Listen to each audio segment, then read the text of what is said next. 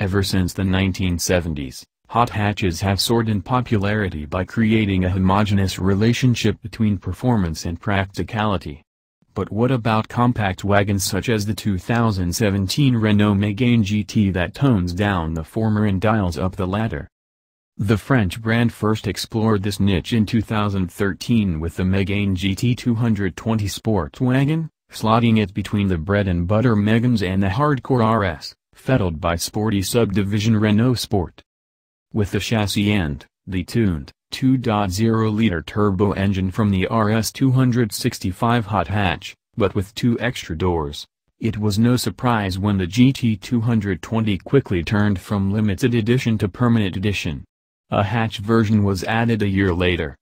The wagon variant follows this time, bringing a familiar specification to the GT hatch released in October 2016, but with the requisite longer dimensions and bigger boot. The extra dose of practicality costs just $1,000 over the $38,490 hatch, the same premium charged for the Zen and GT line trim grades that complete the Renault Megane wagon lineup. That additional grand buys some extra metal and space. The wagon is 27 centimeters longer than the hatch, helping to boost luggage capacity by a third, from 434 liters to 580 liters.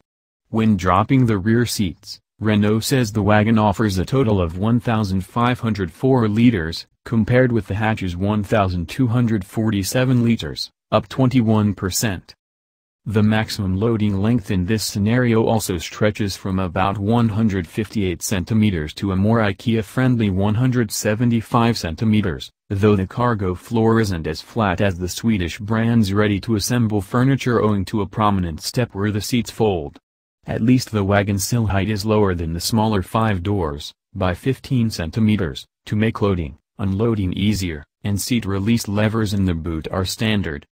Look under the cargo floor of a Megane GT fitted with a $1,490 premium pack, as our test car was, and at first glance you might think Bose had diversified into temporary spare wheels, such as the size of the audio system subwoofer.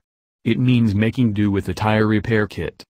There's no change to the wheelbase, yet Renault has managed to liberate nearly 4 centimeters of extra rear legroom with the wagon's packaging. Sounds small, yet it's enough to upgrade knee space from so-so to pretty good.